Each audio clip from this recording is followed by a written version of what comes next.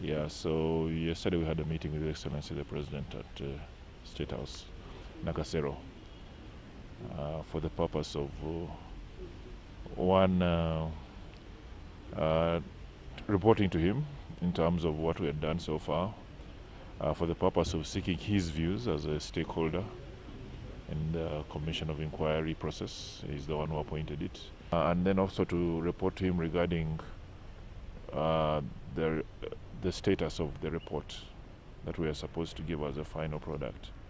Yeah, so we had that meeting with him, and after the discussion of the various matters, he said he wanted time himself to make his own submission in writing. He said he had a lot to say and that he wanted to put it in writing and organize his thoughts and put it in writing.